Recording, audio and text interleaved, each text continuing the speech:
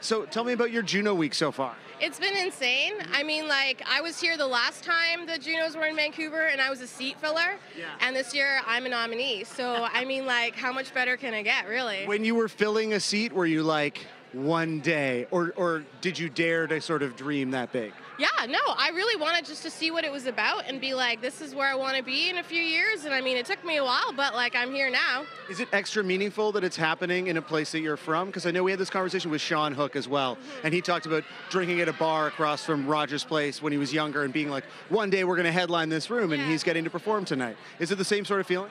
Yeah, I mean, for sure. I lived here for a year trying to do music full time, and it was just one of those things on the list that everyone, I think, for me at least, wants to accomplish one day, and for it to actually come to fruition is just the most amazing feeling. It's truly incredible. And there's so many great musicians here. I'm sure people that you grew up admiring. Is there anyone in particular that you're excited to meet?